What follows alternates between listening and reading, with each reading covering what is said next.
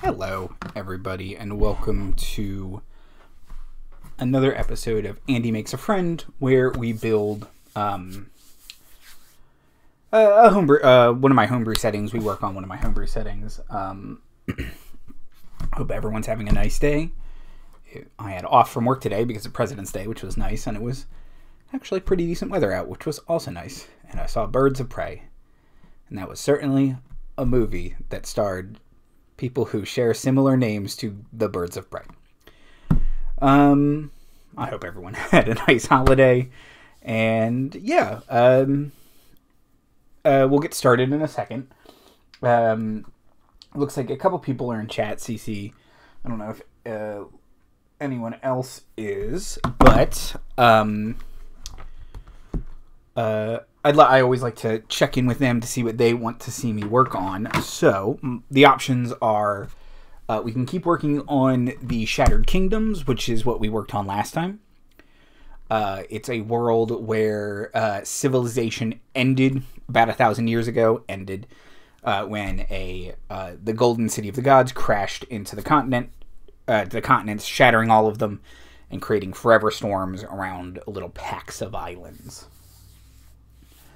So there's that one. We worked on that. We worked on the starting area for there. I can expand outward a little bit, kind of maybe get a little bit more into that.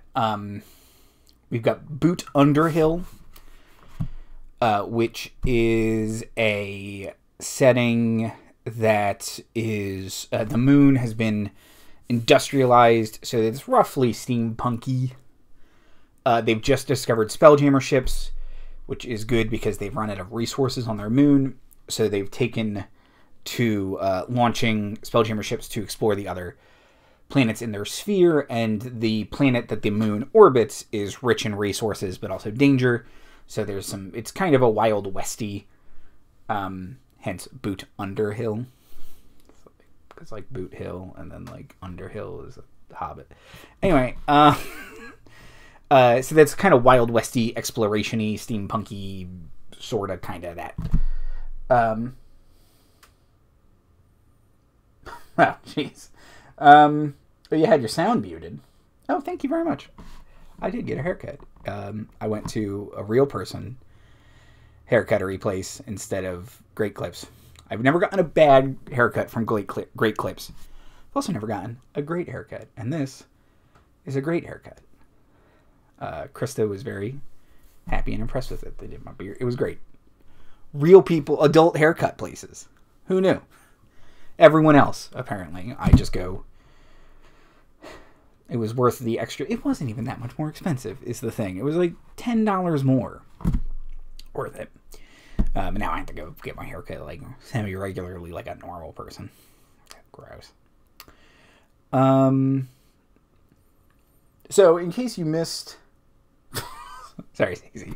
Like I said, I've never gotten a bad haircut from Great Clips. And their sales, you can't beat them. It's just... They give me the same haircut every time, and I feel like this is I feel better taken care of. And if you have a person at Great Clips... Yeah, there's nothing wrong with that. My wife went to the haircuttery, but then the person she visited at the haircuttery opened her own salon. You can find... I just never went to the same person, so nobody ever figured out what my hair was like, so I just got kind of generic man's haircut too.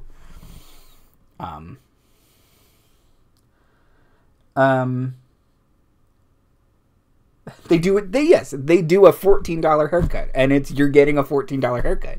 It is perfectly fine. I've had good haircuts from there. I've never had a bad haircut. Anyway. What do you want me to work on, CC? Shattered Kingdoms, Boot Underhill. Let me know if you need me to explain any of these again. Bide, which is the Star Chasers were there once. It's sort of my most generic fantasy setting. I would work on the... I'm being washed out by these lights. Can I do anything about that? Oh, you know what? It's probably the screen. That's locked. Why are the controls on it locked? Whatever. It's probably all the screens I have over here that are sort of washing out my face from this side. Bide is my most sort of generic fantasy setting. I don't mean that in a bad way or pejoratively. The Forgotten Realms is in my opinion, generic fantasy setting, and it's great. I love it. Nentir Vale, Greyhawk, Lord of the Rings. They're the sort of classic. Classic's probably a better word for it than generic. So if I worked on that, I would go over it a little bit, but then I would probably start working on the starting settlements as I've started to think of them. And then the last one I could work on is Sub-Urbia, which is sort of Neverwhere, Studio Ghibli, Brazil, Bioshock, Shin Megami Tensei flavored. And I would explain a little bit more about that. I think it makes a little bit more sense than sort of just buzzwords. Vision board. But vision boards are important. I think Ashley Warren talks about those a lot when she runs her RPG workshop classes. And yeah, having touchstones that you can point to is very helpful. So, okay. Oh no. Daniel is here, and he is immobilized and here to bother me. Well, I welcome your bothersomeness, and I hope you are feeling better, Daniel.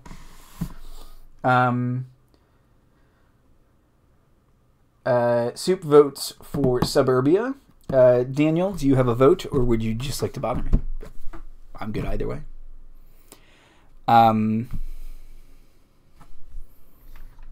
I wait, I'll do my sarcastic 9-ball. Which one of these should I work on? Sub-Urbia? Yes, if you leave me alone. Okay.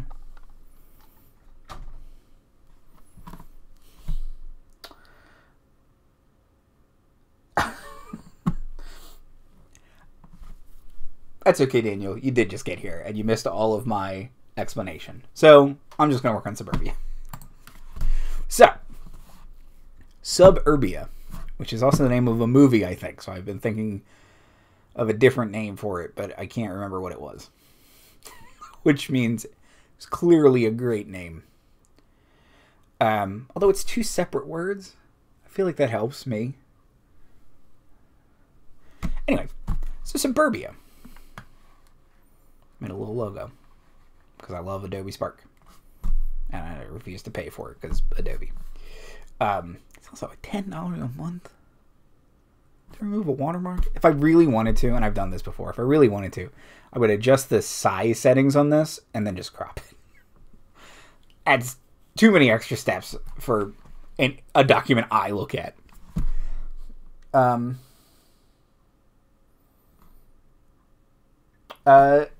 I'm going to write down Lord of Sprawl and Inefficient Land Use because that fits perfectly, Daniel. Here we go.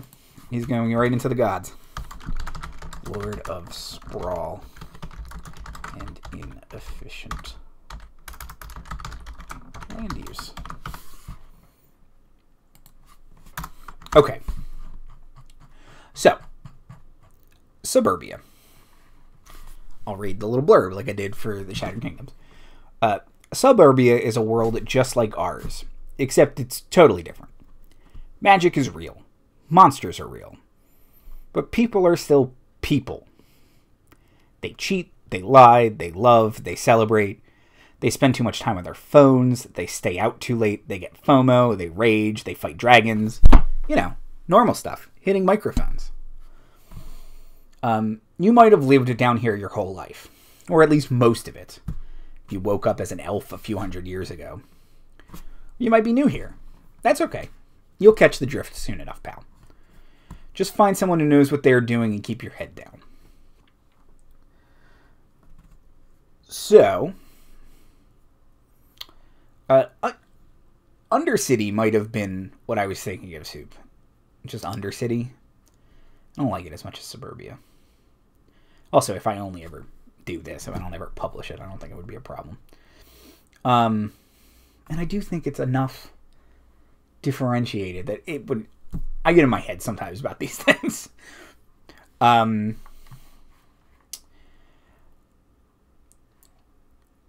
So essentially, Sub-Urbia is like if you've ever read or seen or listened to the multimedia blitz that was Neverwhere by Neil Gaiman. Essentially, in Neverwhere, a guy helps this woman who turns out to be from London below, and she introduces him to this world of essentially a Dungeons and Dragons game, a pseudo-Victorian society that's all grimy and magic-y, and there are monsters below ground, and there's magic. She can open doors, and she can use that power very figuratively. Like, anything can become a door. Her name is a door. And it's about opening keys, and there's an angel, and the angel failed to protect Atlantis. And I've read the book, and I've listened to the radio play, and I've never seen the TV show, but the TV show was like shot weird or something. I don't know. The book's really good. The radio play has a lot of good people in it, but is worse than the book I remember being. There's a lot of stuff they kind of skip over. Cast is crazy, though. It's like James McAvoy, Christopher Lee, Benedict Cumberbatch, Natalie Dormer, the guy from... He's Martian Manhunter and Supergirl. That guy.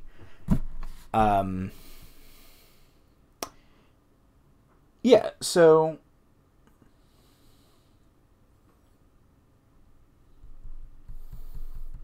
Oh, there's definitely a fantasy subway, Daniel. It was Undercity from WoW. Oh, boom. It's where the undead people live. Well, real original Blizzard vibe.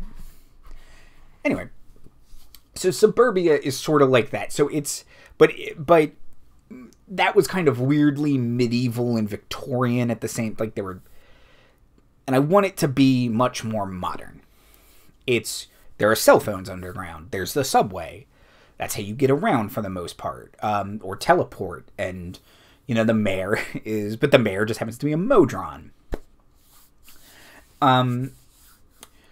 So the idea is, you either have lived down here your whole life, or most of it, as I said. You were born a tiefling underground, and you don't really know what the surface world is. You know it's there. And underground sort of roughly, like just for convenience sake, roughly follows the same historical path trajectory. There are less wars and stuff like that, more skirmishes just because of the nature of living underground. You can't really have like World War II. But it's sort of a dark reflection of our world. I'm not going to worry too much about that. This is very much last 50 years are what's important.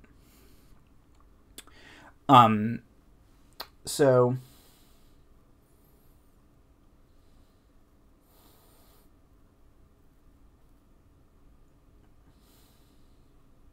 yeah, I've also not played WoW in a long time.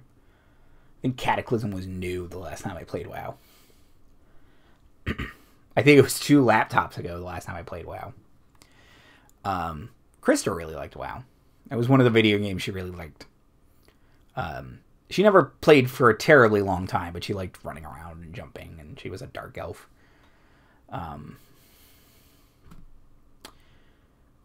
Anyway.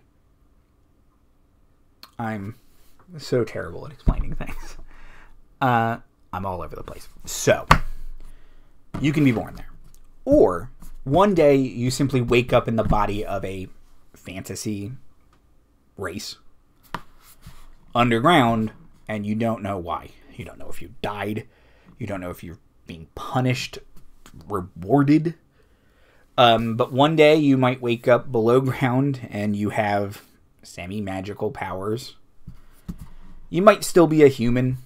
You might be something related to your previous life above. If you were a kind of back alley brawler, some kind of muscle for the mafia or whatever, you might wake up as a fighter or a barbarian.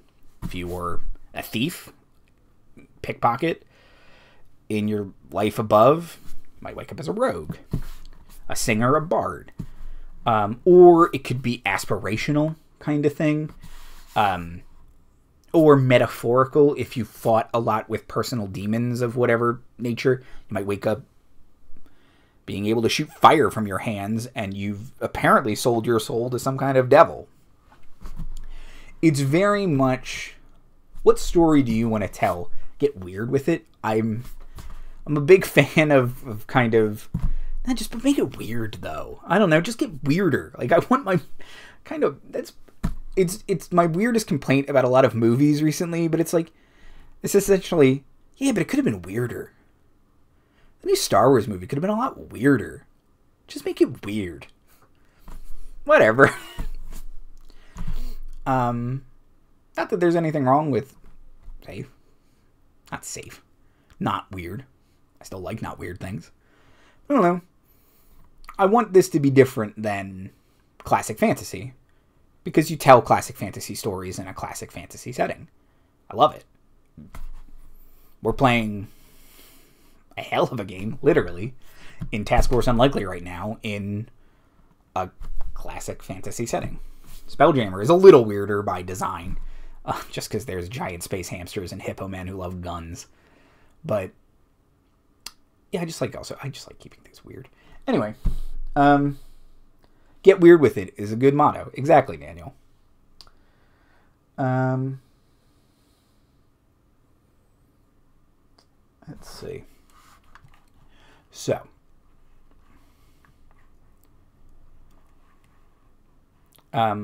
Sub-Urbia is a modern cosmopolitan setting. It is cosmopolitan in the same way New York is cosmopolitan, New York City. So that, take from that what you will. There are parts of New York that are cosmopolitan. And Hell's Kitchen, for instance, weirdly, or Chelsea, is like the arts district kind of thing. Or, you know, Manhattan is very cosmopolitan, that kind of stuff. And then, or Brooklyn, you might consider cosmopolitan. And then there's parts of New York that are just garbage. I'm not a fan of New York. I don't like cities. I don't like big cities. Let me rephrase that. Too many people. The above world is the normal world as we see it. The below world is Sub-Urbia, a modern magic setting. I don't know if I want to use the terms above and below, because that's neverwhere. It's London above and London below. I don't want to, while this is inspired by, I don't want it to be the same, because it's not. Which is why I have all those other touchstones in there as well. So I do want to find different words for that. Under, yeah, there are, sorry, I am a curmudgeon who doesn't like cities.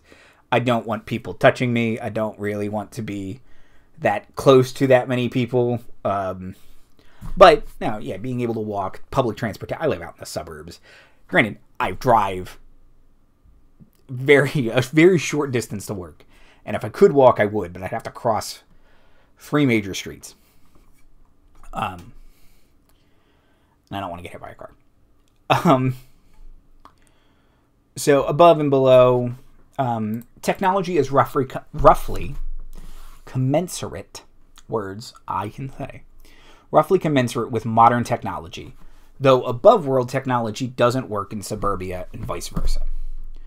Instead, you need arcana computer products or hexlight, some other item meant to work with the odd magic fields underground. So that's sort of, I'm kind of playing like with the idea that the Underdark, for instance, has like magical radiation that makes things weird and mutates them. That's why a lot of stuff from the Underdark is bizarre, is because of that radiation. Your cell phone doesn't work underground, one, because literally it can't connect to a cell tower. Just like in real life, you know, your phone often stops working on the subway, unless it's one of those weird subway stations sponsored by your phone provider. Philadelphia has those. And then, yeah, so you just have to replace your stuff with stuff that works in Sub-Urbia. So the most popular intelligent phone is the Scry phone, because I'm a trash person who needed a pun. Also intelligent instead of smart, because you use intelligence. I'm a terrible person, and I should be arrested for my crimes. Guns are unreliable below ground. unless you have taken a class suitable to magically maintaining them. Artificers, gunslingers, etc. So, the idea being, I want it to still make sense that the barbarian can use the giant fuck-all hammer or axe or whatever. That being said, if someone wants to play an artificer or some kind of gunsmith, because, I know, it's a modern setting, I want to be able to have an Uzi. Yeah, feel free, or talk to me, and we'll talk about it. If you want to be a ranger who uses a sniper rifle, yes, I would allow that. I just want there to be an in-universe reason that not everyone has a gun.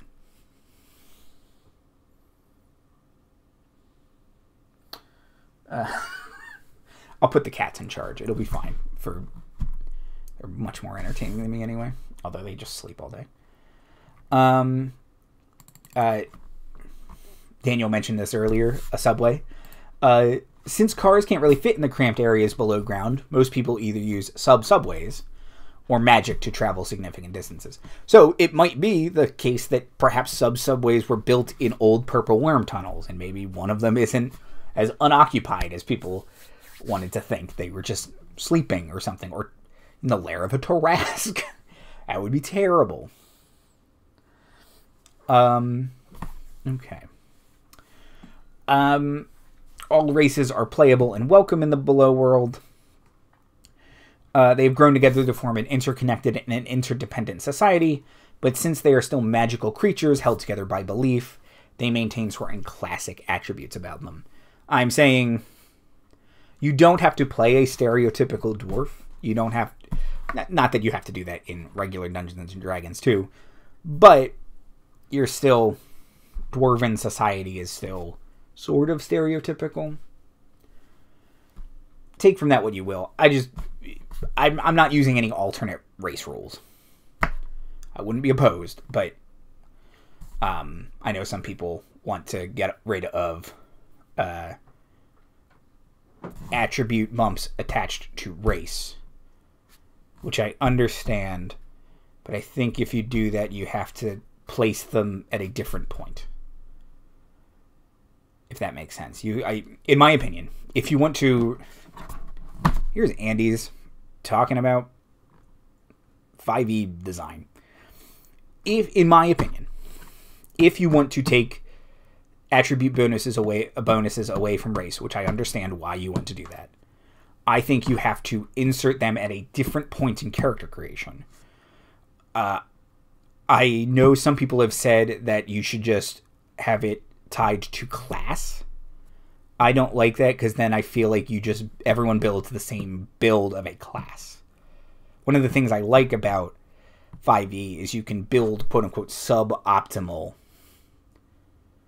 characters by making a dwarf ranger or whatever, and it doesn't really end up being that much worse in the long run, whereas in 4e, you would be trash. Because they kind of broke the math in 4e. I like in 5e that you can do that. And I think if you just tied all attributes to the class, then you end up with very similar builds always.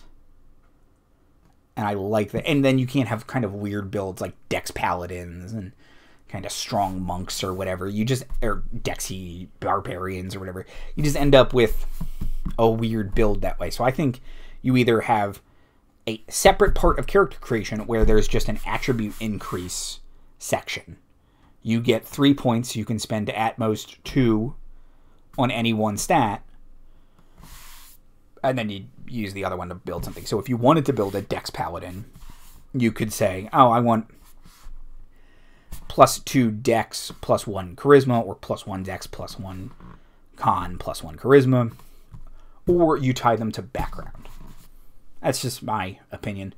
All that to say is I'm not using any of those alternate rules. I'm using the rules as written.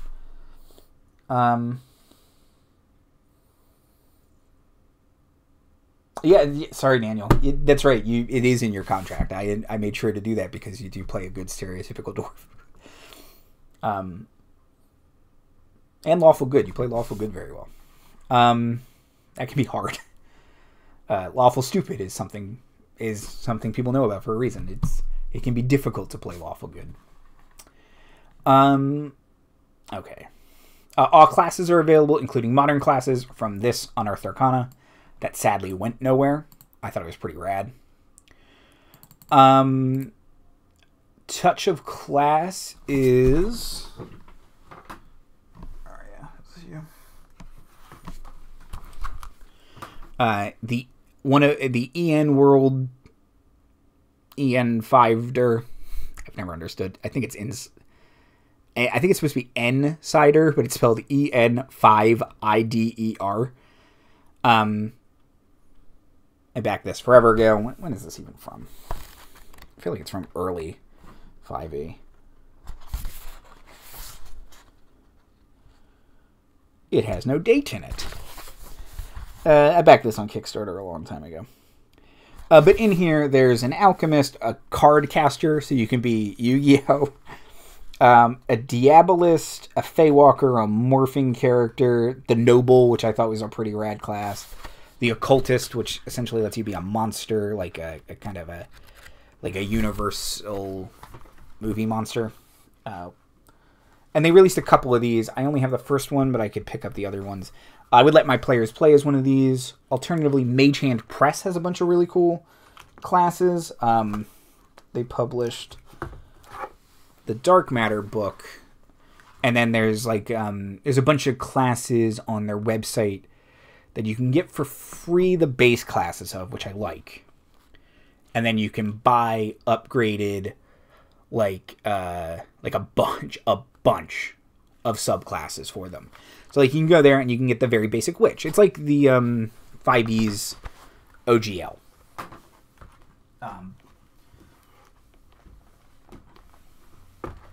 But some of their classes work very well with modern aesthetics. They have the Gunslinger I've mentioned here. I'm pretty sure I like their version of the Gunslinger. Their witches are pretty interesting. And if my players were interested in that, I would work with them to purchase the appropriate products, make sure we think it's okay, make sure we're not looking at some old version that hasn't been errated or abandoned or something.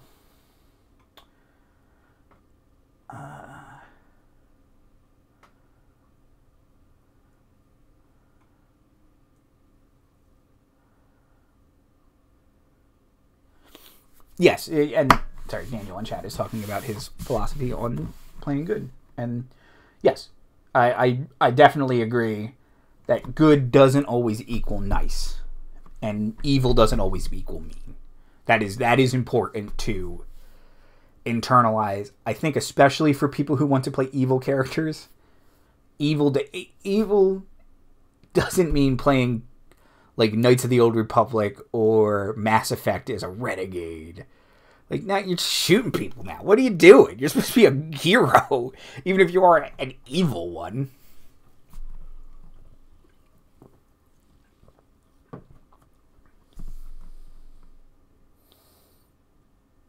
Yeah. Okay. Modern Magic from Unearthed Arcana. Let's open this real fast. I always thought this was pretty neat, and it never really went anywhere. And it's from 2015. So there's City Magic, the City Domain, which is cool. I like Civilization Domain clerics and stuff like that. 5e doesn't really... I think 5e in Ravnica has an Order cleric, which is kind of close. But I always thought Arathis was a really cool goddess from 4e. So yeah, a city cleric, the Ghost in the Machine warlock, and then there's an technomancer. Online casting. Oh man, you can be Land from Mega Man Battle Network. And then there's a couple neat new spells that interact with technology very well. Find vehicle. It's find steed, but a car. Yeah. Okay. I always thought it was neat, and I wish they would have done something with it. I get why they didn't. It doesn't really fit with anything else they're doing. And they haven't done a modern setting book yet like they did in 3. I never played 3, so I never read that book, so I don't know. I don't even know if it's useful anymore, but I would like them to do a modern fantasy setting. I want it to be modern fantasy, though. I still want it. I don't want all humans. I want Shadowrun, sort of. I just don't really like the mechanics of Shadowrun.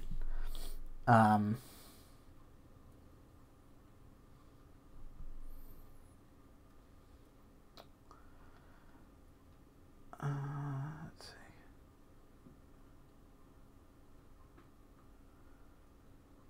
Yeah. Sorry, reading chat. Evil as selfish and good as selfless is a good way to interpret it. Although I think on certain ends of the spectrum that doesn't hold as true. Like, I think you could play a lawful evil character who is selfless in a way. Darth Vader is stereotypically lawful evil, and his whole reason for falling to the dark side is to save Padme. Granted, it's selfish ultimately, but it has the veneer of selflessness. And I think conversely, Han Solo is often a chaotic good character, and he has selfish tendencies. In the end, he ultimately is selfless, but not on the surface. So I think you can kind of nuance at those, if you know what I mean. But ultimately, good, selfless, evil, selfish is very good shorthand. Let's see. Daniel said, I like 5e's classes because you can fit a lot of character archetypes in different classes. I agree.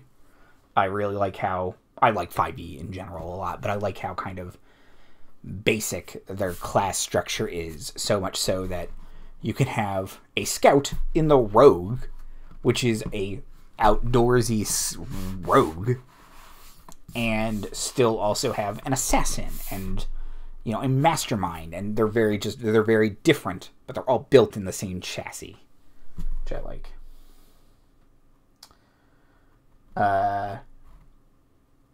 Yeah, Daniel says he also likes Find Vehicle for paladins who want a cool motorcycle, and Soup says if you're trying to play Final Fantasy 15 or something. Yeah. Okay. So this is just a lot of me explaining my setting, and that's fine. So at the very beginning, when you create your character, I've added an extra step in character creation. It's after you select everything, or before, somewhere in character creation, you decide if you are someone who woke up in Sub-Urbia, a member of the Discarded, or if you are the Unremembered, people who have lived in Sub-Urbia their whole lives, or most of them. So if you play an elf who's lived in Sub-Urbia for 500 years, technically you are a Discarded, but the way you're playing them, you're an Unremembered. And they give you one little perk, which is for the Discarded. It's once per session you can declare, I'm new here, to help you get out of a sticky situation. You make a charisma check with advantage, and you can't roll a 1 on it. And then conversely, the Unremembered, once per session, can declare, I know that, to recall lore of Sub-Urbia. When you make an intelligence or wisdom check, you can do it with advantage, and you also reroll ones. Okay. The Discarded. One day you wake up in Sub-Urbia. Your old life seemingly forfeits. You can work toward getting it back or embrace your new life. When you wake up, it's possible you are no longer human, and then you have gained a class. The class might be related to what you did or who you were in your old life. A doctor might be a cleric, a drunk brawler a barbarian, a firefighter might be a paladin, and so on. Or it might be some sort of wish fulfillment, emulating your MMORPG PC or your Dungeons & Dragons character. Or it might be totally random. And then I have a little quote I made up here. I prefer to just think of us as temporarily cosmically adrift. Carly Washington, temporarily a centaur. And then the unremembered. Like the discarded, your class might be related to your career in Sub-Urbia.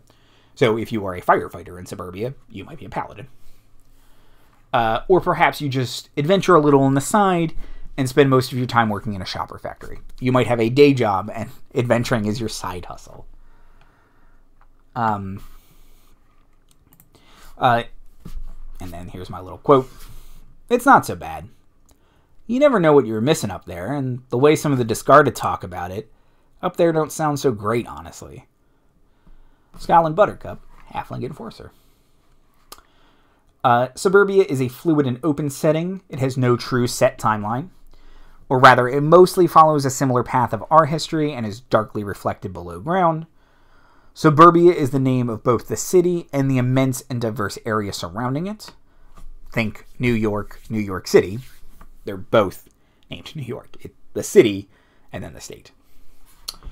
The city is large and sprawling, but it is not all-encompassing of the area of Sub-Urbia.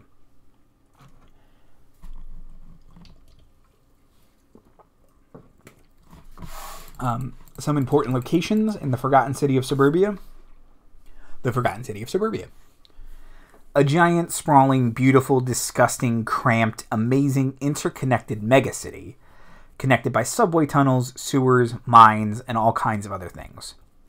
Colloquially known as the Old City, the Lost City, Sub-Urbia, the city that won't let you sleep, lots of things. The center. This is where government and major businesses lie. Mayor Clockleton is an efficient, if dull mayor. He is a modron, and he follows the letter of the law without much room for straying. Various other government agencies are run here, notably by several powerful dragons. Pardon me. It is built on top of the ruins of something unknowably ancient, because things that are unknowably ancient are always cool. And these ruins are mostly off limits. They are restricted. The Temp Ward. Nothing temp about them. These were the original housing expansions built thousands of years ago by dwarves for the first discarded around the center. So they were built as temporary housing structures. Well, you guys will all go home soon, and then they didn't go home, and they kept coming, and so it's the Temp Ward, but it's now permanent. The Stocks. Originally a town square where livestock gathered. You don't want to know what kind of livestock it was. Gross underground things. Terrible bugs and purple worms. It's now the central commerce area of the city. If you need business done, you head to the Stocks. The Slow Flow, which is the river that runs through the center of the city. It is aptly named and flows slowly and is full of garbage and sewage. If you've ever read the Discworld books, it's the river in Ankh-Morpork, where you can essentially walk across it. Slow Flow, no W, is the dragon turtle who guards the river. And she is also aptly named as she's a dragon turtle. Keyword turtle. She's slow. But slow and steady wins the race, and she'll still breathe steaming hot garbage on you. Downriver is a middle-class neighborhood near the river. Upriver is an upscale neighborhood away from the river, so you don't have to deal with the smell. Industry Row is on the outskirts of the city. This is where the manufacturing for the city takes place. The city is massive, therefore outskirts might simply mean away from a densely populated area, but not always literally the edge of town. It's just on the outskirts of civilization, but if you keep going through the outskirts, you might hit another populated neighborhood kind of thing. The Village Green is neither terribly green and certainly not in a village. This is a park and agricultural area in the city. Time Square. I don't quite know what Time Square is yet, but it's not Times Square. I think it's going to be a bunch of clocks and there's some kind of temporal distortion and you're not really supposed to go there. I think that's what it's going to be. Kind of, maybe a little on the nose, but I like it. And you can do weird time travel shenanigans. And maybe like ghosts sort of appear. The ocean ceiling, some miles outside the city, past the gates, lies the underside of the ocean.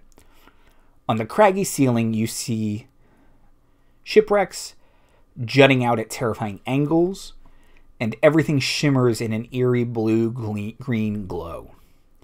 The air is salty, and many fish-like creatures fly above the travelers. So it's essentially, imagine the ocean floor is above you, and then there's no salt water under that, but the air is kind of murky and salty still. Yeah. So it's sort of also playing into like a hollow earth kind of feel. And this area is there are monsters and you don't really want to go out there, but there's also a bunch of shipwrecks above you that if you can get to them, they're full of stuff. Oh, thank you, Daniel. Thank you and thank you. The swamp yards. Outside the city is a swamp built up on overrun sewage and refuse. So it's essentially a man-made swamp, and therefore gross. The hydro fields, an electrical field that provides power for much of the city. It's magically generated. Sewage trams, large boats made of trash that skim along sewer tunnels. Affordable and more locally focused than subways, often run by rat people or oozes. I think anyone who has watched these streams before will know that I love oozes. And I thought this would also be a good setting to introduce some kind of rodentkin. I'm sure there's something on the DM's Guild for them. But yeah, I imagine the subway is sort of, a little more like widespread. And sewage trams are, like trams or buses, essentially. And they only work in certain areas of the city. But, Yeah, Uzi can come back. Yay!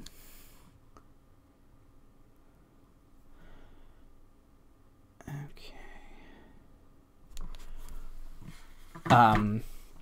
Subway, as I mentioned. The Schuylkill, which is a heavily traveled footpath along the slow flow river, often overrun by bandits or con artists. Vendors in wagons set up shops to avoid the heavy rent and taxes of the city.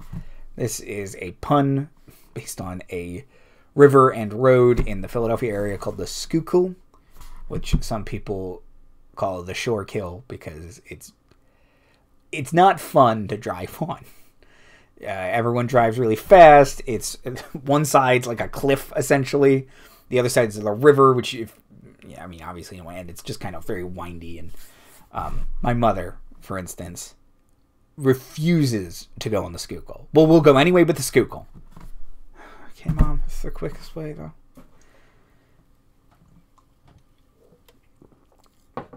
So it's the Schuylkill. Also try and spell Schuylkill. You'll probably spell it wrong. I don't even think that's how it's properly pronounced. Like I assume it is a Native American word, but I could be wrong about that. It has to be. I'm gonna Google that. Schuylkill.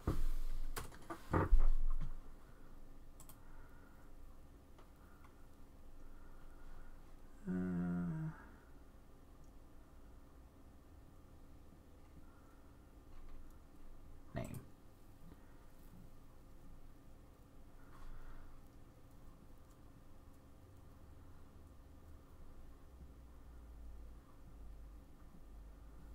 Oh. It's Dutch. I didn't know that. Anyway, the gods of Sub-Urbia. People worship all sorts of weird shit in the city. It can range from some sort of outdated piece of technology, a forgotten ideal or art form, a long-dead pantheon, an elder horror, a discontinued product or marketing mascot. Your patron might be the city itself or a lost cat if you truly believe. So some examples. I gave priests weird names too.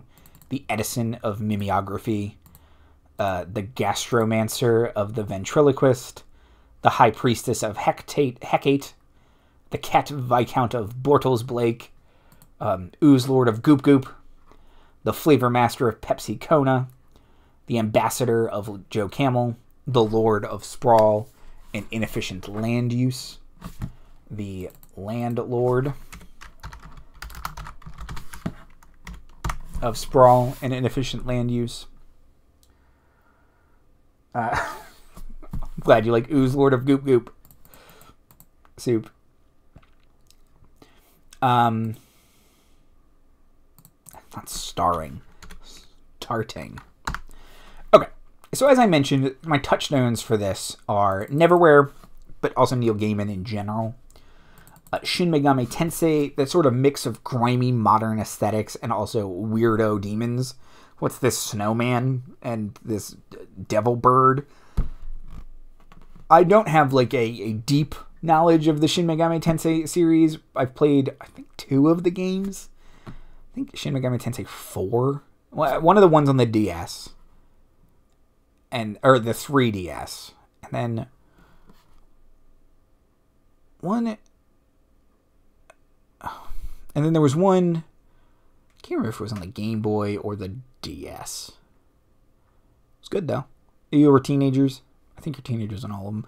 The one I played on the 3DS was weird. You were from like a village and you worshipped angels or something like that, and you go to the Devil City and it's like a city, but you're like from the first half of the first hour of the game takes place in like rural Japan, essentially, in like clearly like the 1500s, and then all of a sudden you're in a city and you're like, what the hell is this?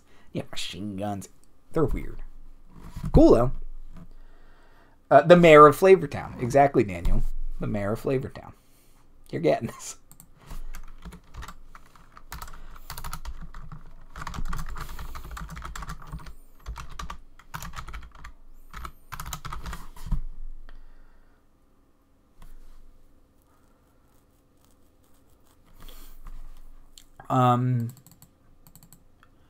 Never worship Narnia, just for that. You wake up in a place that doesn't make any sense to you, and you didn't think satyrs were real, and I'm pretty sure that one's James McAvoy. Famous actor James McAvoy. That's satyr. And then Brazil for sort of that murky, that similar aesthetic to Shin Megami Tensei. Probably Terry Gilliam movies in general of just, why is everything a pneumatic tube, Terry? Who's this the height of civilization and technology to you? The pneumatic tube? But also sort of that, is any of this real vibe? Yeah. Okay. I've been talking for like an hour. So, there we go. That's the basics. Took me an hour. So, I would want to talk... So with Sub-Urbia, the intent is to have it be, and my intent as always is to have them be very player focused stories where we're telling the story the players want to tell, or their backgrounds, or incorporating their backgrounds rather. So if I had let's just say 4 players, because that's kind of a good round number. It's the number in my home game. It's the number on Task Force Unlikely. It's the number on Phantom Horizons. Anyway, 3 to 4. That's what we use on streams. I would want them all to create characters, and I think you could do it in a couple different ways. You could create any combination of the discarded and the unremembered. So if you wanted to create three to four all discarded PCs, that would be interesting. You're exploring this together. It would be good because then I, as the dungeon master, can kind of build the world in front of you, and you're learning it all because it's all new to you. So you're all point of view characters in a movie or a TV show. So like on Star Trek, The Next Generation, this is always a good example. Wesley Crusher is there so that people have to explain things to him because he doesn't know as much about space travel as the adults do.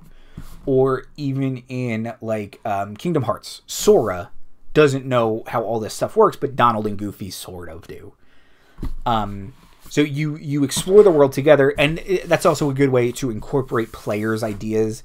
It's what do you want to see, but you don't have any preconceived notions of what this setting is. So you could do it that way.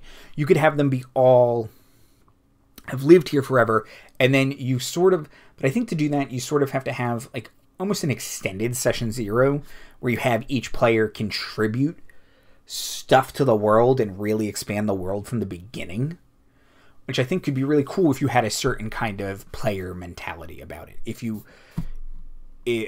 not player mentality, if you had a certain kind of player, if you had a player who likes world building. Not all players do. That's perfectly fine. You don't want to push that on them if they don't like it. But if you had a mix of the two, you could do, well, I don't really want a world build. I kind of want to just explore the world you are presenting to me. I want you to do, I don't want to say the work or the heavy lifting, but I want it to feel new and real to me.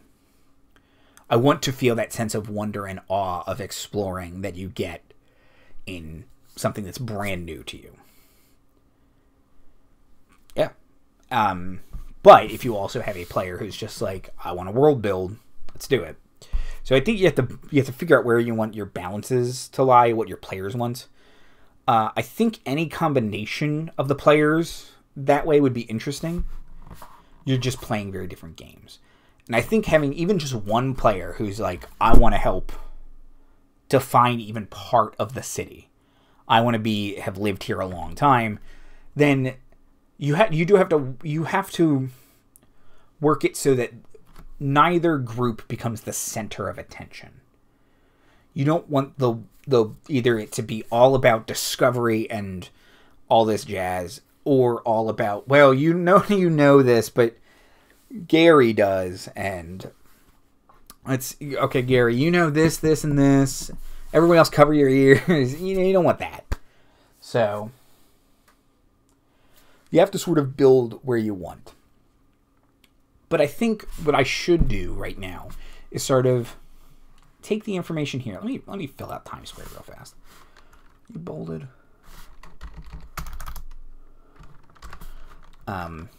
Temporal. Distorted. Full of time ghosts. I don't know if you ever saw, there's an episode of Doctor Who where, spoilers, the Cybermen are like slightly out of sync with the reality that the story takes place on. So they look like ghosts, and they don't ever say anything. They can't really interact, but people project personalities onto them and are like, well, this is my father. Like, see, he reacted to his old cigar or his pipe or whatever. It has to be him. And they sort of just project these personalities, even though they just kind of wander aimlessly and there's no personality. They don't look like any, they just kind of look like vague silhouettes. And then eventually the Cybermen are like, they don't yell exterminate. Whatever the Cybermen yell. I can't remember. It's been a long time since I watched Doctor Who. The Cybermen warp into the reality, and everyone's like, oh no, they weren't our loved ones. They were terrible, destroying robots. Time ghosts. Just something similar. Get out of here. Discord notification. Okay. Okay. So, I think fleshing out, so let's see. Starting areas.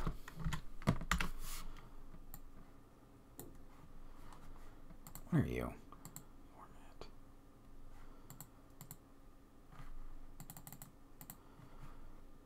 Bold. 14 centered.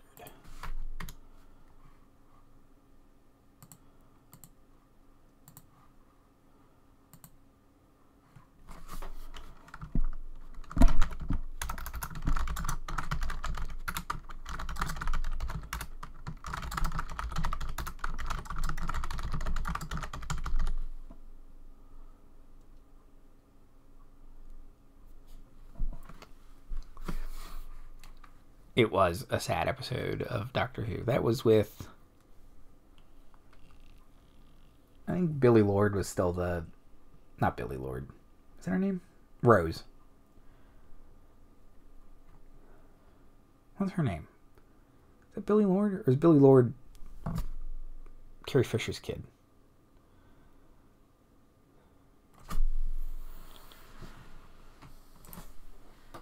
Doctor Who. Rose.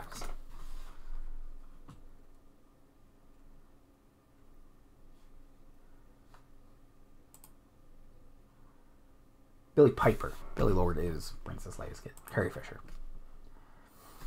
I remember Rose's mom being in that episode. Maybe Rose wasn't. I thought she was. Definitely David Tennant. Because, well, no, I watched through Matt Smith. I fell off after Matt Smith.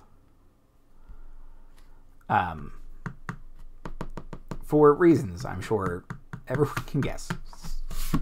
Stephen Moffat. Yeah, where is Liz? She would know. She would answer all of my Doctor Who questions. Anyway. So. Let's talk about the city center, the temps, the stocks, the village green a little bit.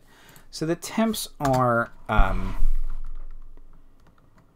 so I have to think about mechanically how one wakes up in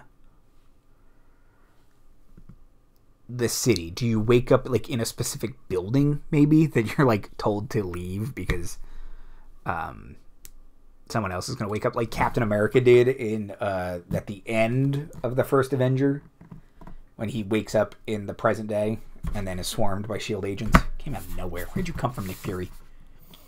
And they made the stupid mistake of playing a baseball game from when he was alive. Play a baseball game from like a year later.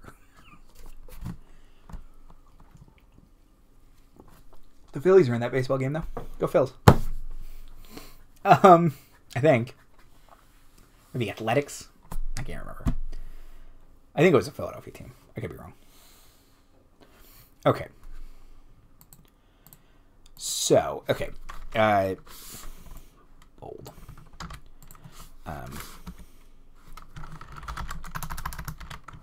You wake up in a grimy but nondescript building. Signs point to you downstairs and into a waiting room where a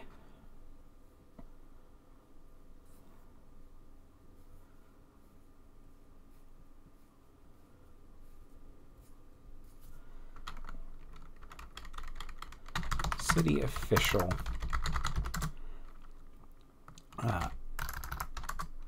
officially immigrates isn't the right word.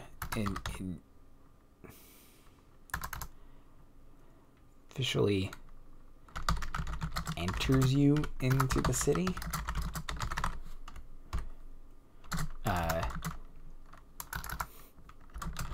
And tells you to find a job and home. But I very much picture it as how to.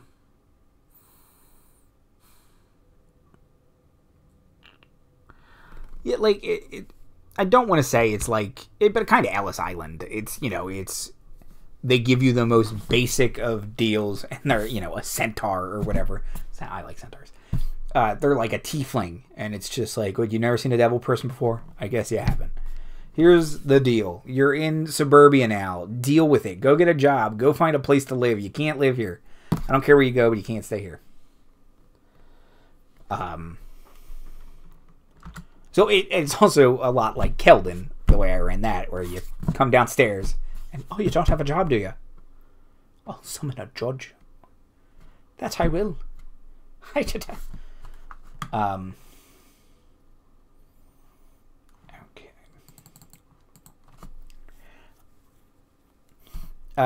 Maybe you have to fill out a questionnaire.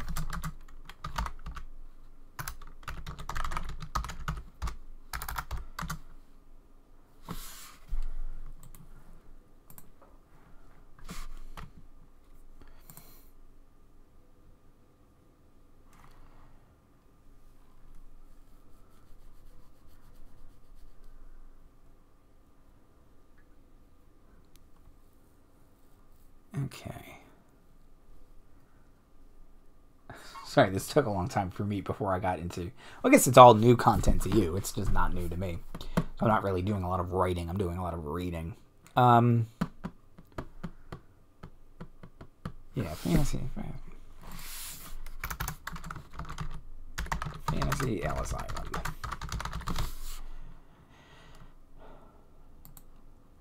It's nondescript one word, I guess it is. Okay. Oh, you know what? I had...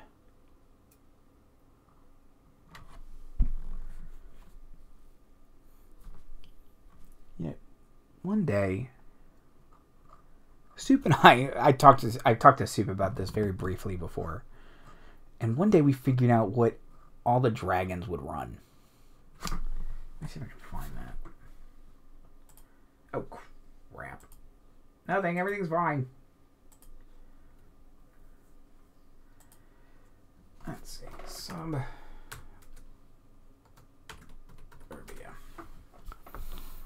I closed the chat for a minute, though. I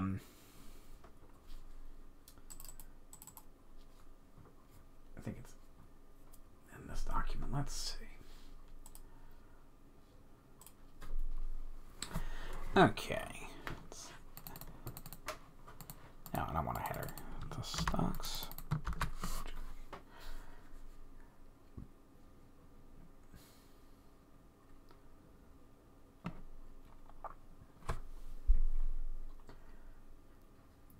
Oh yeah, I had some weird original rules for this game. Let's see.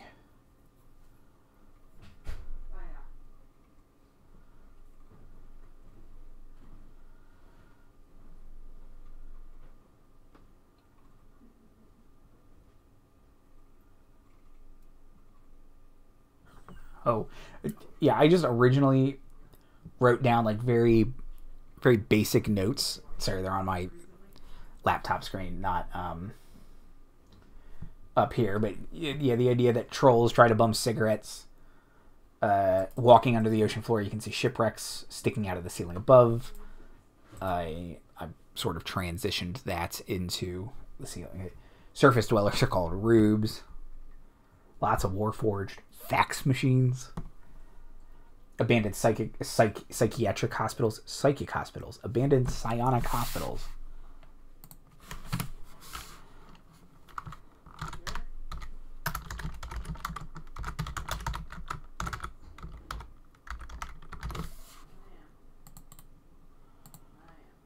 Okay.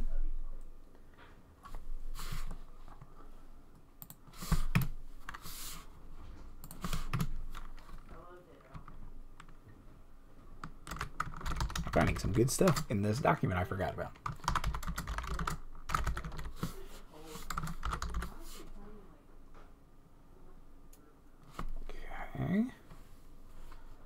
Twitch loading again? Twitch is not loading again. Let me pull it up on my phone.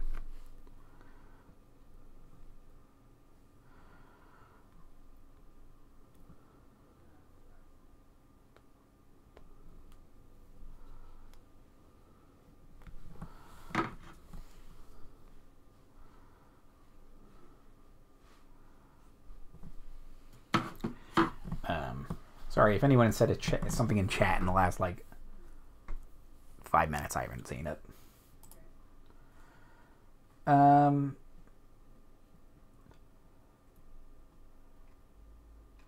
I have a bunch of names in here. Okay, so this is good.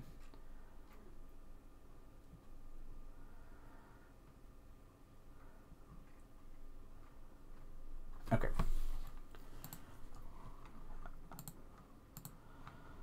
Starting area.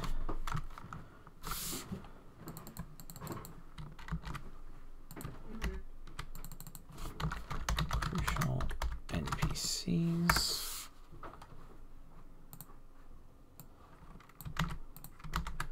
This is easier than reformatting things. Okay, let's see. Dragons. The apex predator. Bureaucrats.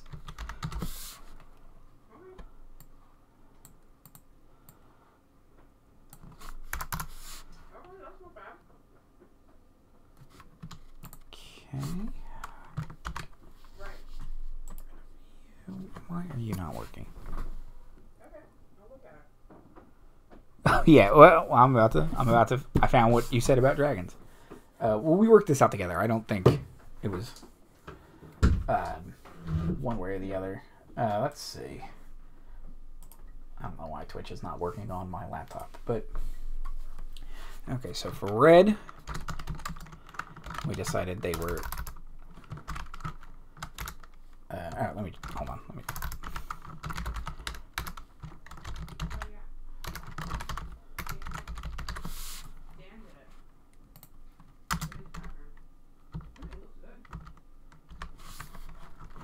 Red are tax collectors. White. I feel like we had a hard time with white because they're kind of.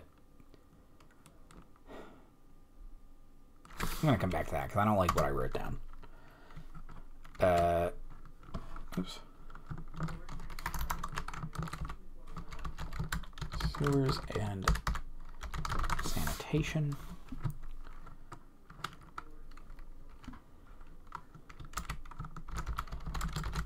Power and other public utilities.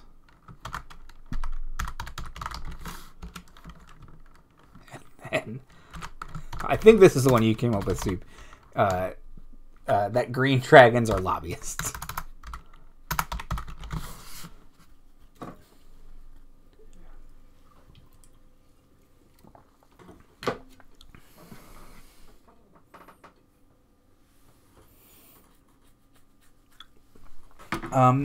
So for white dragons, I have they would do public works and they would be labor organizers. I don't know why I wrote that. This does not really fit the idea, but maybe white dragons wouldn't even be important enough to be the top. I like white dragons because they're so dumb.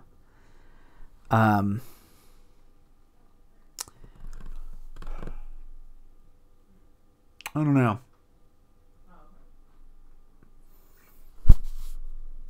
They could be, which dragons? Burrow? Which ones do burrow? Oh, let me get my monster manual. Alright, yeah, there you are. Let's open up the dragons. Release the dragons. Okay, let's see. Here we go. Black dragons have a fly and a swim speed. Blue dragons have a fly, burrow, and regular speed. So that answers your question, Daniel. They're blue. Green dragons can walk, fly, and swim. Red dragons can walk, climb, and fly. Oh, I've used their climb speed before. It's weird. And white dragons can... Okay, white dragons can also burrow. White dragons have the most movement options. They can walk, burrow, fly, or swim.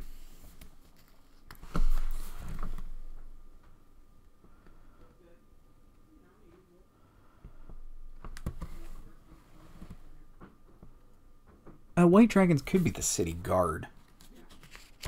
That might work. And then Daniel's saying blue dragons could be builders. Let's see. Yeah, the reason why their power is because they breathe lightning. That's literally my only thoughts on them for power. Let's see. What are blue dragons like though? Blue dragons are vain and deadly. They're desert predators, and they have many minions, and they hoard gems. Green dragons are manipulative schemers, which is why I made them lobbyists. Conflict and corruption. I felt like that fit. Tax collectors for red dragons because they're so greedy. Obsessive collectors. And then what are black dragons like? Black dragons are brutal and cruel. I think I picked them because they breathe acid. That's why they do sewage and sanitation. So the idea also being that they're not necessarily they're government officials. They're doing their job, so they're not necessarily totally evil and manipulative or whatever. They're just I just kind of think it's funny that dragon would be a bureaucrat, just like sitting in an office with like a weird big suit and just kind of, yes. It was just a very funny mental picture to me. Let's see what everyone's saying.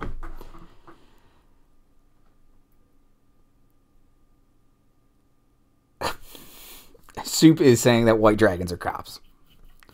That may... Science fiction's never political. Let's see. I do think... Oh. Well, there is the established joke from Daniel that Comcastanax is a white dragon because it always makes your internet freeze. So they could be telecom providers. I kind of like that.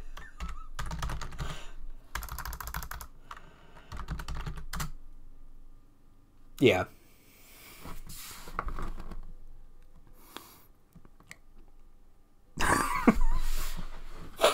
Yeah, they're telecom providers. That's great. Yeah, also, I don't... Yeah, no, I think that works. It's just like, well, it seems to be working on our end. Well, it's not working here. So can you just fix it? I'm sorry to say I can't. Who put you in charge of this? We have a monopoly. Why? How?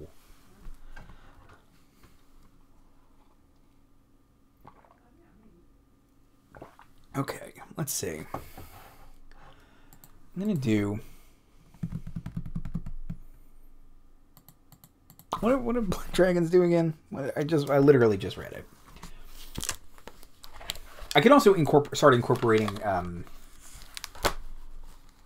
chromatic dragons as well. Might be a good thing. If anybody has any ideas on chromatic dragons, drop them in chat. Not shadow. What are black dragons?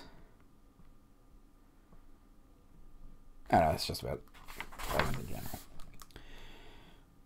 Brutal and cruel, foes and servants.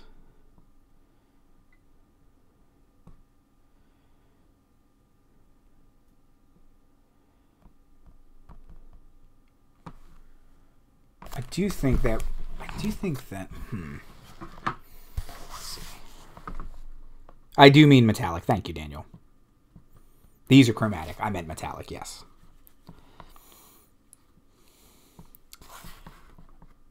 Okay, so let me clear off.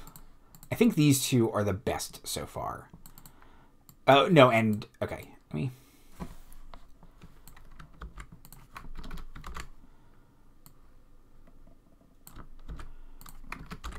construction.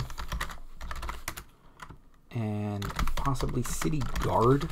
Although I do think the city guards maybe not. Well, it might be run by a dragon. Like the chief of police is a dragon. But then like maybe Dragonborn are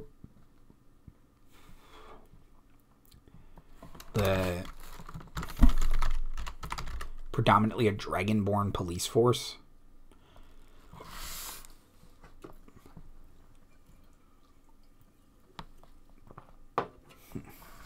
Let's see. What's chat saying?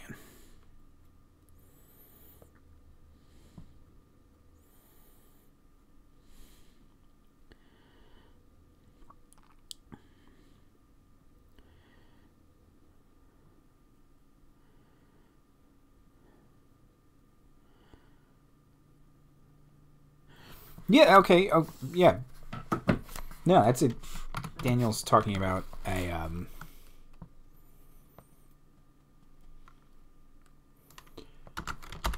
essentially dragons as bankers because they can track treasure and stuff like that. Yeah, I think in old editions, like red dragons could detect like every piece of gold in their lair, like down to single pieces of copper kind of thing.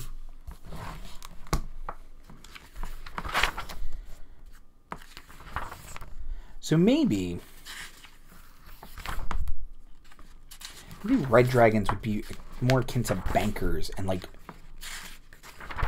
gold dragons are gold. Okay, hold on. Let me read about metallic dragons real fast. Let's see. Brass dragons are boldly talkative, and they covet magic items. Okay. Brass dragons. Bronze dragons are dragons of the coast. War machines. Well-organized wealth. What? What does that mean? Bronze dragons loot sunken ships and also collect colorful coral and pearls. Okay, they like shiny things. What's their intelligence? Mediocre. Alright, it's pretty good. Love to watch... What? One of these weirdos. They love to watch ships? They're like that train guy from the... I don't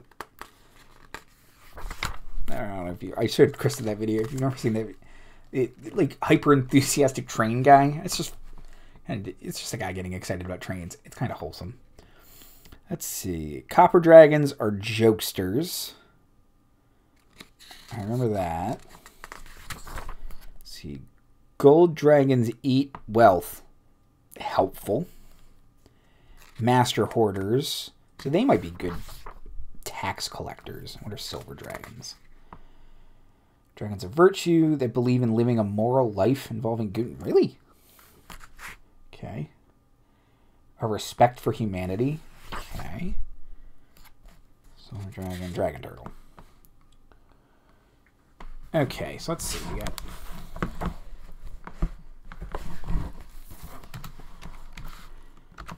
We got brass, bronze,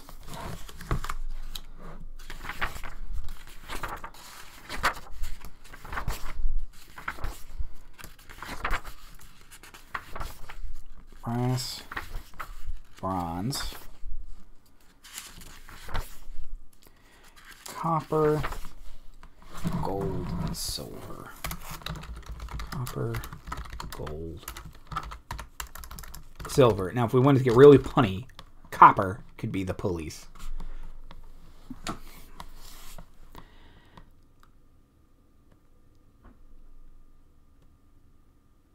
Oh, gold dragon. Well, gold dragons might be good judges, but silver dragons might be good judges because they're the ones that are kind of like weirdly the most lawful.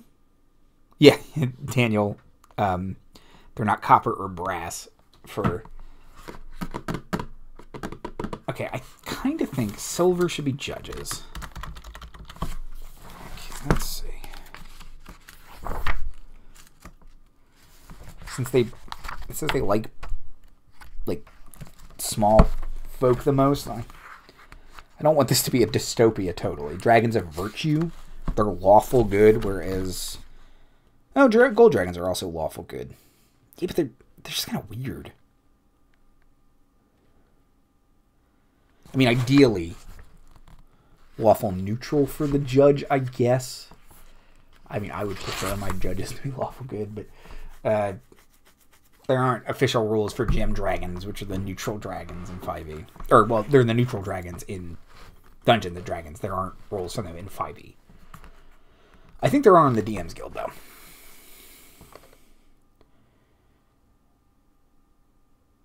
Yeah, gold... Okay, so gold dragons might be hard. Let's see. So, let's see. What did... Let's see. Copper are good hosts and cautious and crafty. That's not a great... They're also weird looking. I forgot how weird looking metallic dragons are. Wait, is there not a picture of a copper dragon? Oh, no. Oh, no, gold dragons are the weird looking ones. They got like a bunch of... They look like catfish.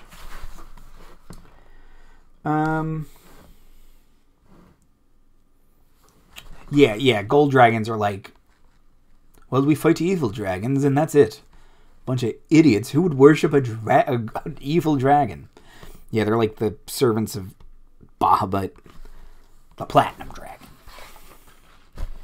Okay, let's see. So copper dragons are tricksters. Not quite great for cops. Bronze dragons actively oppose tyranny. And brass dragons are boldly talkative, and they have prized treasures. So I do think brass dragon, I think this is what Daniel said he used, brass dragons as bankers. I think that makes sense. Bronze dragons are public defenders, Daniel's saying. Let's see. Actively oppose tyranny.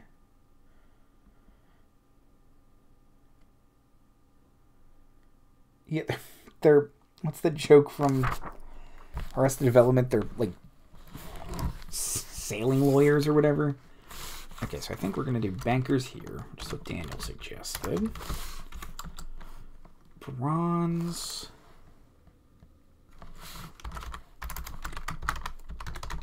Public defenders. Or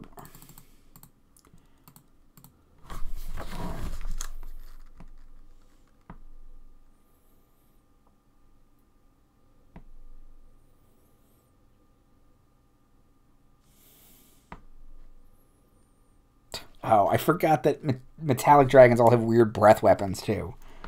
They have, like, an elemental breath, and then I put you to sleep breath. I charm you breath. I repulse you breath. Okay.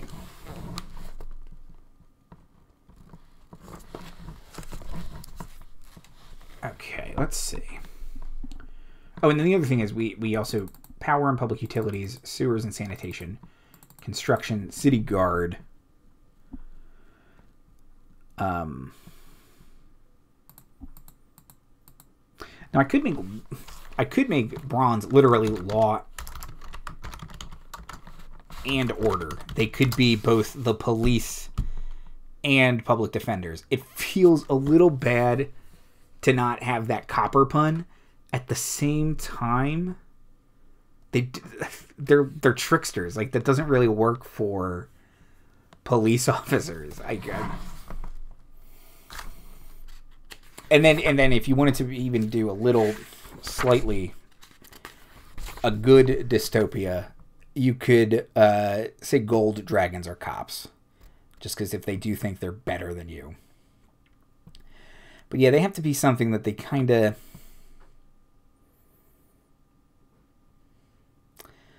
Gold dragons for their side, but they are most aloof and grim of the good aligned dragons. They value their privacy to the extent that they rarely fraternize with other dragons, except their mates and offspring. And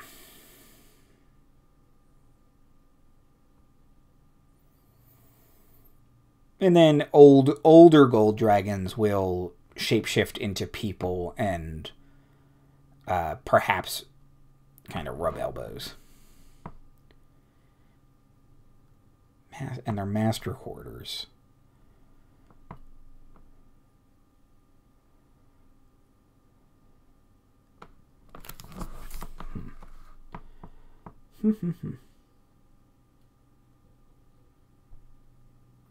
Yeah, maybe. Yeah, kind of what. Maybe gold doesn't do anything. They're just kind of. They're rare. They're so rare and powerful that they're just kind of. They don't have like a wing of government that they run.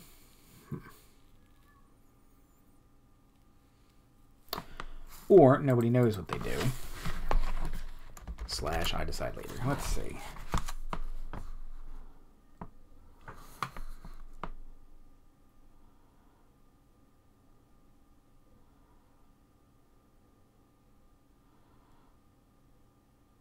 Yeah.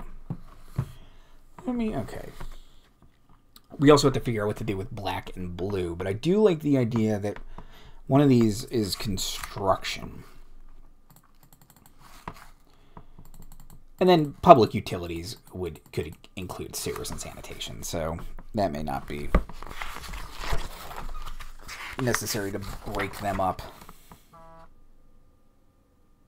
And that might be good for black dragons.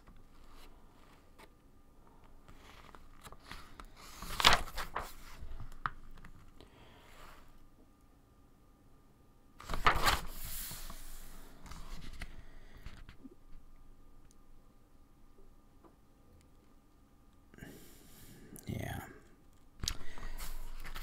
Let's see. Yeah, I see what you're saying about making brass the cops because they're kind of talkative, but yeah, that's like a very like kind of old school interpretation of like beat cops, which I don't hate. It's just I do think they fit well as bankers. I don't know what to do with copper dragons. I had a copper dragon in a game once, and he was a broy idiot. Copper dragon appreciates wit, a good joke, humorous story, or a riddle. Copper dragon becomes annoyed with any creature that doesn't laugh at its jokes or accept its tricks with good humor. They like bards. They are cautious and crafty. When building its hoard, a copper dragon prefers treasures from Earth. It's wary when it comes off to showing off its possessions. It knows, so...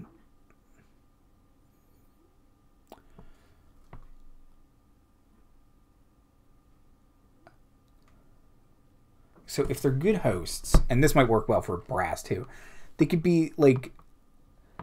Not the telecom provider, but like the public broadcasting system, the draconic broadcasting system.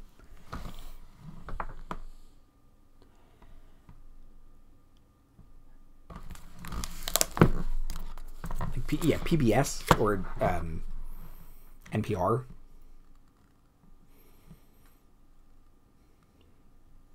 Sort of a more erudite wit about them.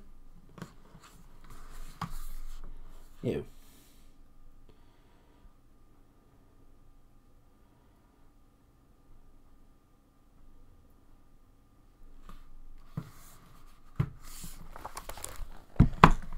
Yeah, I do see what you're saying on Soup. It doesn't quite feel.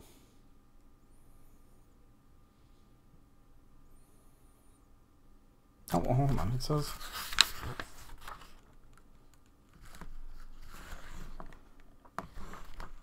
Well, the other thing,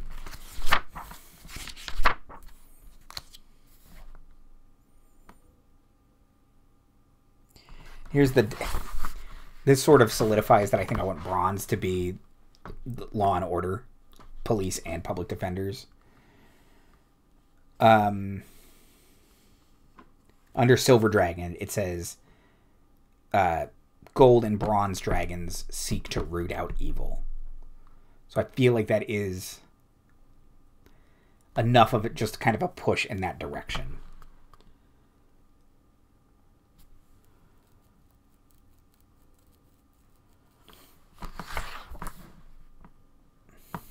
So I think that's bronze. So does then... Yeah, does it make sense? Okay. They don't... Okay, so... So they don't... So silver dragons don't seek out evil, but they gladly oppose creatures that dare to commit evil or acts or harm the innocent.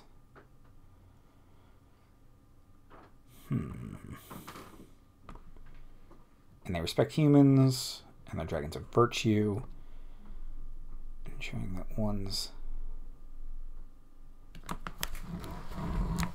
So would that make them better public defenders and then gold dragons judges? Which we've kind of gone the long way around to get to.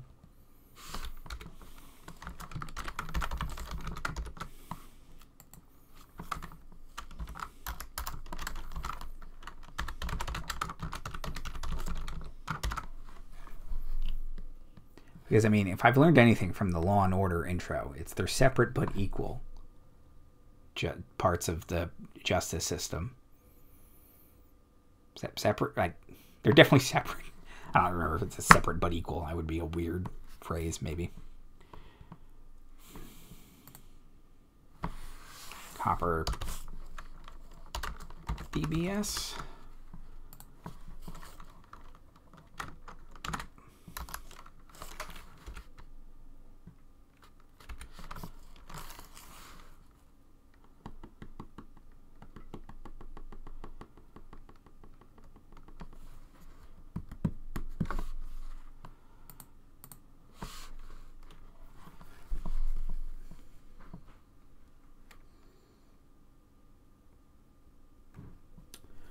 Okay.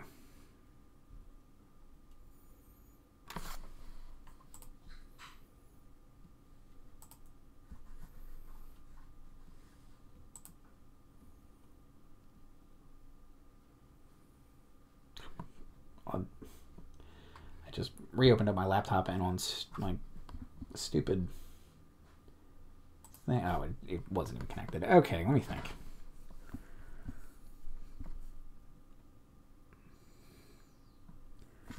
Okay.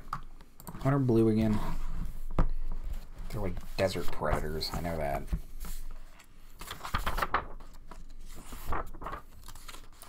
Marty's not in chat, but I know he hates that.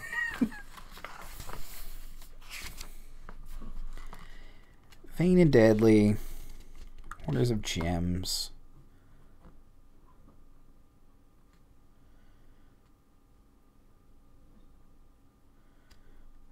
Overlords and minions. And go black. Brutal and cruel.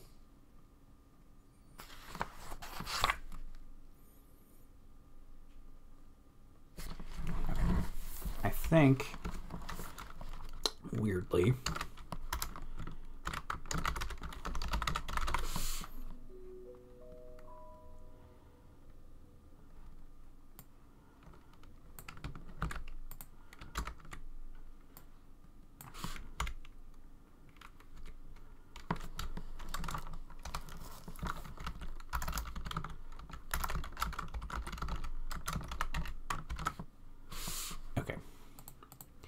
so in my head,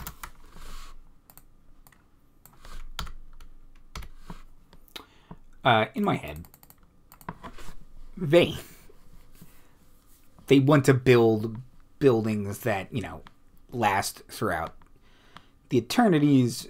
So the idea that they kind of have a claw in the construction that sort of,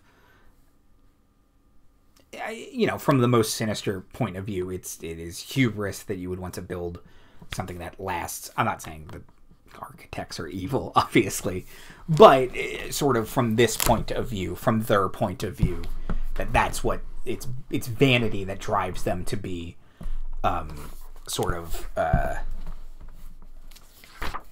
building lasting edifices kind of thing. And then just that public utilities are brutal and cruel. I don't know. It's that they have lots of servants, and look, I don't know. These are obviously sort of harsh takes on some of these ideas, And also, I'm not saying that all of these dragons are evil or good. I think it's just I'm trying to kind of position them, and it's not necessarily that they're only players in the game. You know, I've mentioned that dwarves build things.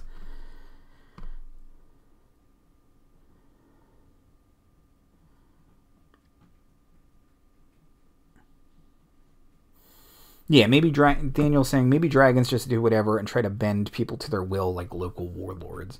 That's kind of, yeah, they aren't necessary. Here, I have said they're bureaucrats, but I am now picturing, especially the red, or the chromatic dragons, as more like crime lords. So, like, the idea of, you know, sort of in sanitation, in construction, like...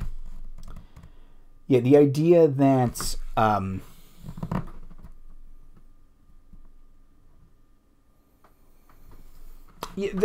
that certainly the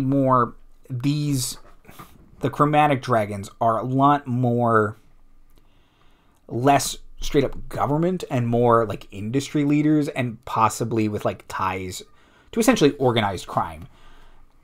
The red being tax collectors might be the most legitimate of them. But telecom providers, yeah, no, they're telecom providers. They're not. It's not a government service. So let's not say public utilities. Let's just say utilities, construction lobbyists. So the chromatic dragons are obviously a lot more sinister takes on this stuff. And then the chromatic metallic dragons are the more honorable side of this coin, as it were. They're still bureaucrats, but they're less. They're more ideally actually helpful.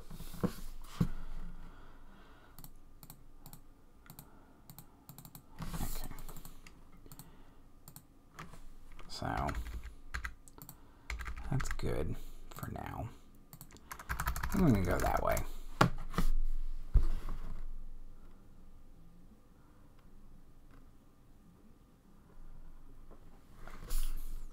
Okay, so that's that for now. Let's see.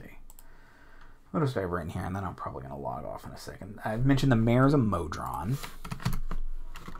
Mayor. Modron, Mayor Clockleton.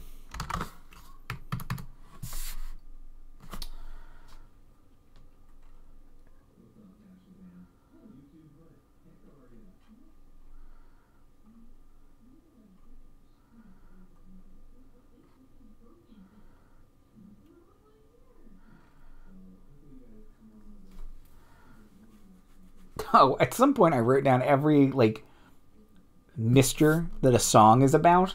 So, like, Mr. Blue Sky, Mr. Kite, Mr. Mustard, Mr. Jones, Mr. Brightside, Mrs. Robinson, Mr. Roboto, Mr. Tambourine Man, Mr. Postman, Mrs. Brown and her lovely daughter. I don't know. I apparently thought that was very funny.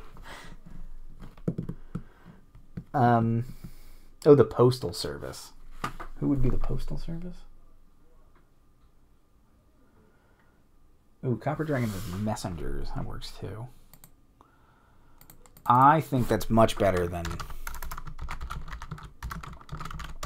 PBS. Thank you, guys.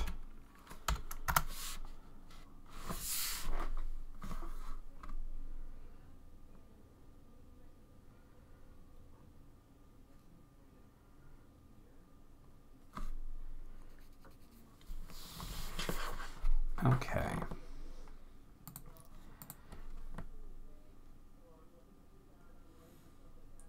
So, yeah, some NPCs I just wrote names down of. I don't know what they are. Dust Queen.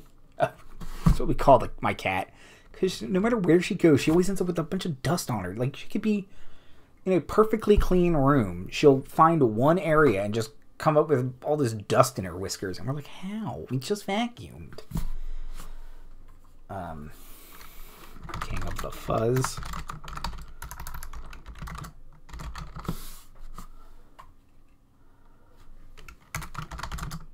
the White Duke.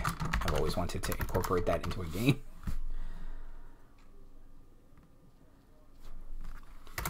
Centaur Klaus. I don't know why I wrote that down.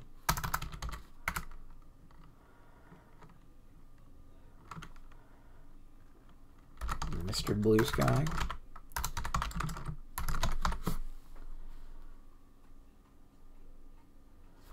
Oh, yeah.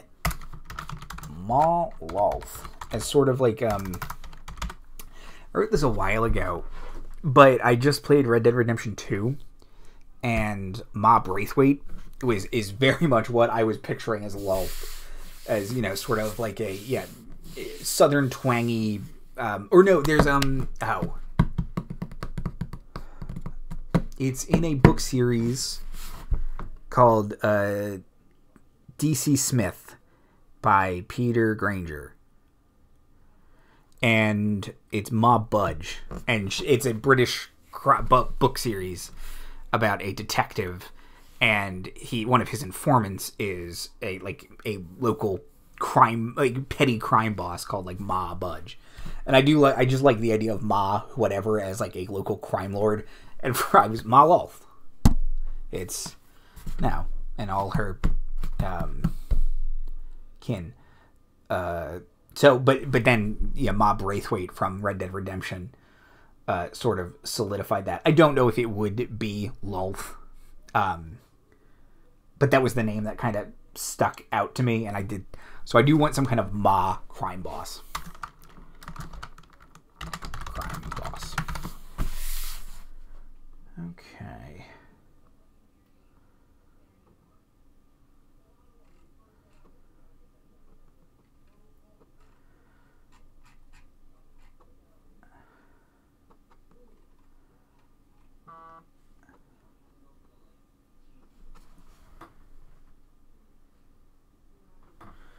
Okay.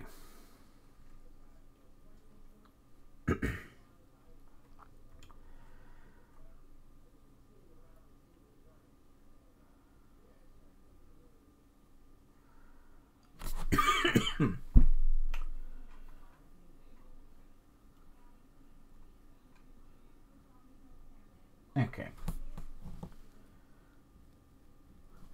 I also wrote down some possible subclasses I guess I thought I would create. Boy, I don't know if I'm gonna I don't know if I'd have time for any of these, but some of them I do like the idea of. A nightlife bard, cleric of the city, but that's already in the thing. Civilization cleric, but I think the order cleric from Ravnica does that. Druid, a sewer druid, vermin friend druid, some kind of street fighter, a monk brawler, an urban ranger, but that's also kind of the gloom stalker. Same thing with sewer. For rogue, a scammer or a hacker. That would be fun to create kind of mechanics for that. Sorcerer, I have the grid or utilities. I think those would be cool too. And then warlock is big brother. But that's kind of the ghost in the machine. Okay.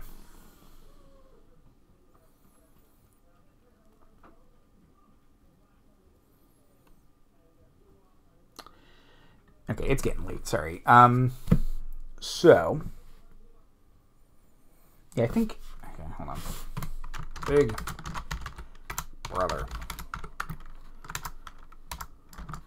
Warlock patron.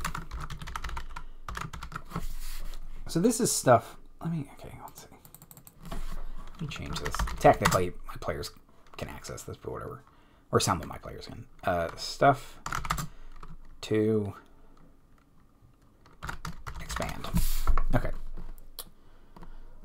So this is stuff I'm going to work on. I'll keep working on. If people enjoyed this stream, I can do it again and keep working on Sub-Urbia. Like I said, I still don't have a campaign Bible for Boot Underhill. It's just a very unorganized list with some ideas. You can see some of them are highlighted, some of them are crossed out.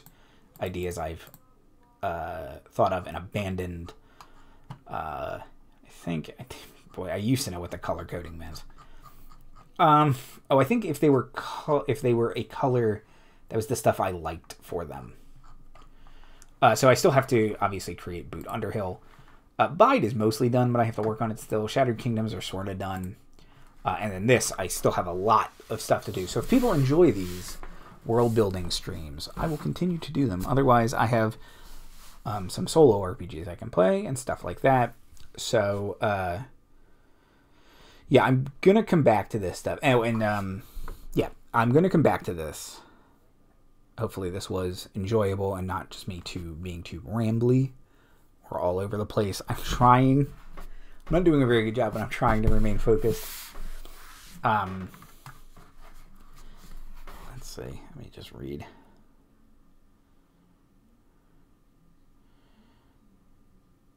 Yeah, Daniel, if you would like to send me your notes, I would certainly not turn down looking at them. That's yeah. If you would like to share, I'd love to read them. Because yeah, I'm gonna have to create NPCs, kind of figure out how this stuff works, kind of as I described. Are these? I keep pointing as if you can see what I'm pointing at. Maybe use the mouse. Are these less official government bureaucrats and more crime bossy, and then these are the the more official ones? But yeah, if you have something, I'd love to read it. Because yeah, thank you to both CC and Daniel in chat. It's very helpful to have people contributing ideas and stuff to bounce off of, because I feel like together we made this a lot better than if I was just poking at it, because I would have not thought of some of this stuff. But oh, thank you, he already sent it to me. So yeah, I will keep working on this. I probably won't work on it too much off stream, because I do like it being presented to all of you in the open. This was almost 2 hours. Anyway, I do hope this was somewhat enjoyable. I got a lot done. That's all I care about. No, I want it to be enjoyable, and I got a lot done. I'm Andy Hatton. You can follow me on Twitter at Andy Hatton or at LaughINNDragon. Follow us there for your fun, wholesome D&D content like this. And also like Star Chasers, which returns on Wednesday for an episode about Hero Space, which is a very weird place. And Spelljammer is a lot of fun. Next week, I don't want to know what will be on Monday, and as obliquely mentioned, Daniel might be out of commission, so we're going to have to see how Task Force Unlikely rolls out. But I hope you were feeling better, Daniel, because you were in chat. But yeah. That's pretty much it. Have a great night, everybody.